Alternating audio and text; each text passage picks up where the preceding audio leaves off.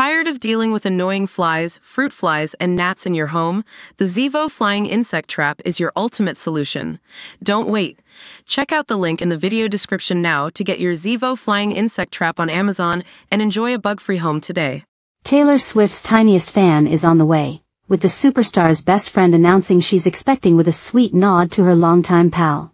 Taylor's high school best friend, Abigail Anderson, announced she's going to be a mom in an Instagram post on Wednesday.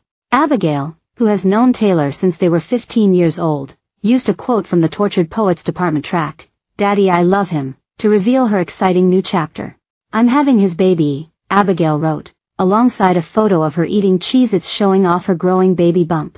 Abigail married Charles Burrard, a chief technology officer at Celero Commerce, in September 2022. She was previously married to photographer Matt Lucier from 2017 to 2021. Abigail's post was inundated with well wishes from Swifties, congratulating her on her announcement.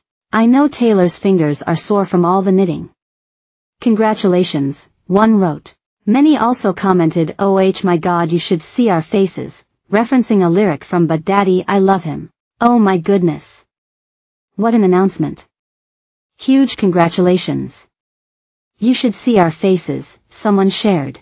Taylor and Abigail, both 34, have been friends since meeting at Hendersonville High School in Tennessee in an English class when they were just 15. Speaking about their first bonding experience to biographer Liv Spencer, Abigail previously recalled, "We were the ones in the back of the class saying negative things about Romeo and Juliet because we were so bitter toward that emotion at the time. We just really connected, and ever since then we have been inseparable." Taylor has credited Abigail as the inspiration for the song 15, which was about their experiences of falling in love and having their hearts broken during their first year in high school. One lyrics reads, "And Abigail gave everything she had to a boy who changed his mind we both cried." In 2021, the Kansas University graduate confirmed her divorce from her husband of over 3 years, Matt Lucier. The two married in September 2017, and Taylor was a bridesmaid at the Martha's Vineyard ceremony. "I want to acknowledge a very personal change, that my marriage ended a few months ago," Anderson wrote in an Instagram story in June. "I chose this, and as difficult as this time has been, I'm at peace.